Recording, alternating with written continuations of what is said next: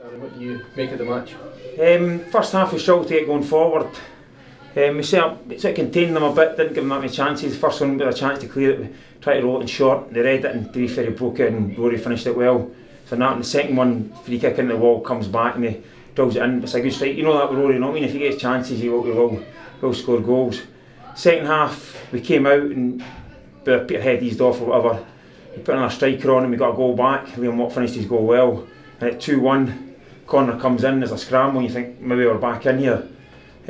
Fortunately we lose Lewis Spence, we lose Liam Watt, they go out, they get knocked, go off.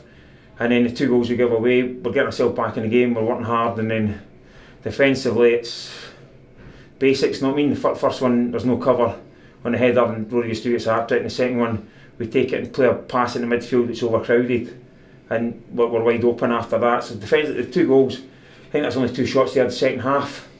But if you give away cheap goals like that you'll never win any games. Is it possible still to climb away from trouble? Yeah, there's 10 games to go. We obviously knew that it's what we do, you know what I mean? Like, obviously I think 4 for 1 September they got the first one in midweek, but they had to win sometime, you know what I mean? We can't keep relying on them thinking they go from September to May without winning a game. We have to get points and that's the be all and end all. We can't rely on our teams.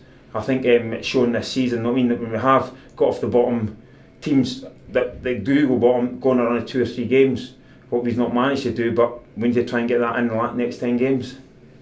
Thanks, Darren. Thank you. No problem.